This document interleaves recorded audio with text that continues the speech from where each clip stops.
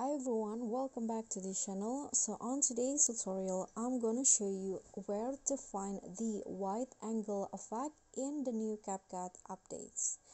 So I've previously read a comment on on one of my video about the wide angle effect. So the viewer cannot find the wide angle effect, and here how you can find that. Okay, so here you just need to first go to the video effect. Then to find the wide angle effect, you just need to go to the lens category. So the wide angle previously is under the basic category, but now it's under lens.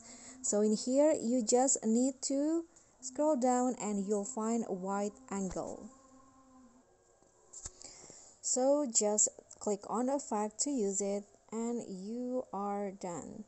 So that's all from me, guys. Thank you so much for watching. Don't forget to like, comment, subscribe, and also click on the thanks button below. Bye.